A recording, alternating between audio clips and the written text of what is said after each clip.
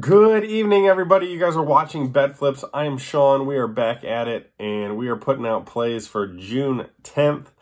Today, we're about to go 3-2. The Giants and the Cubs still have not finished yet, but they're in the 6th inning, and they've only got one run on the board, and we have the over 7. So it doesn't look like that one's going to hit.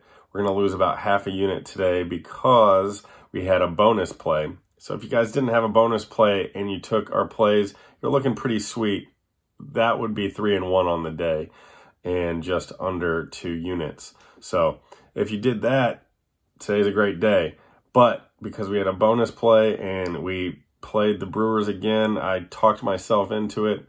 And I probably should have just laid off, but I talked myself into it and I thought it was a good opportunity. It was Milwaukee at home against the A's, who have won a season high. They're still the worst team in arguably the history of baseball, and yet a first-place team can't beat them. So that's depressing. And actually, we're going to go back on Milwaukee tomorrow. That line, thankfully, it's come down a little bit. It's sitting at -190. That's going to be our first play of the day. But, yeah, if you guys didn't take our bonus play, you had a good day.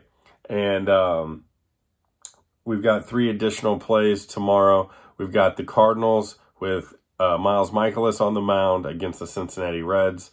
They were able to take care of business tonight, and I think they should be able to do that again tomorrow with Mikolas. Mikolas has been hot his last couple of starts, and he pitches great at his home ballpark, Busch Stadium.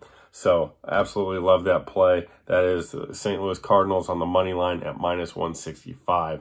And then we're going to take the Braves and the Nationals under 10 runs. And then our final game of the day is going to be in the NHL. And it's going to be, once again, on the Vegas Knights. That's sitting at even money. And absolutely love that play. The Knights should have won the last game.